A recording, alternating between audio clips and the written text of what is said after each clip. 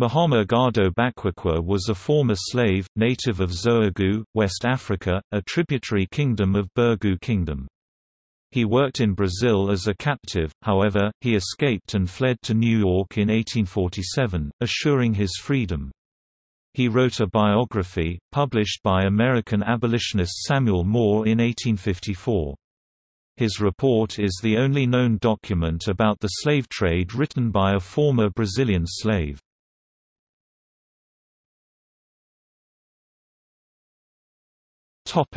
Biography. Baquaqua was born in Jugu, currently in Benin, between 1820 and 1830 in a prominent Muslim trader family. He learned the Quran, literature and mathematics in an Islamic school. Still as an adolescent, he and his brother took part in the succession wars in Daboya, where he was captured and then rescued.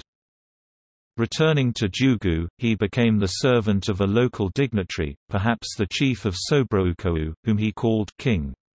The abuses he committed in that period made him target of an ambush in which he was imprisoned and transported to Dahomey. He was embarked into a slave ship in 1845 and taken to Pernambuco in Brazil. Baquaqua was a slave in Olinda, Pernambuco for around 2 years. His master was a baker. He worked in the construction of houses, carrying stones, learned Portuguese, and performed as an escravo de tabuleiro, peddling slave. The cruelty of his Brazilian masters made him resort to alcoholism and attempt suicide. Taken to Rio de Janeiro, Baquaqua was incorporated with the crew of the trade ship Lembranca, transporting goods to the southern provinces of Brazil. In 1847, a coffee shipment to the United States was his passport to freedom. The ship arrived in New York Harbor in June, where it was approached by local abolitionists, who encouraged him to escape from the ship. After the escape, however, he was imprisoned in the local jail, and only the help of the abolitionists, who facilitated his escape from prison, prevented his return to the ship.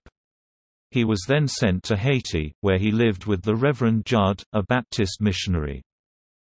Converted to Christianity and baptized in 1848, Baquaqua returned to the U.S. due to the political instability in Haiti.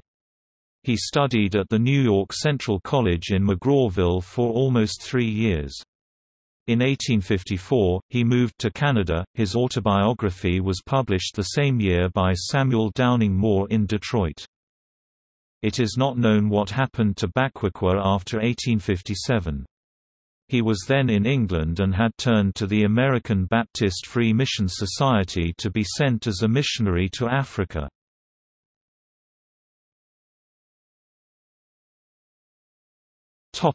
See also: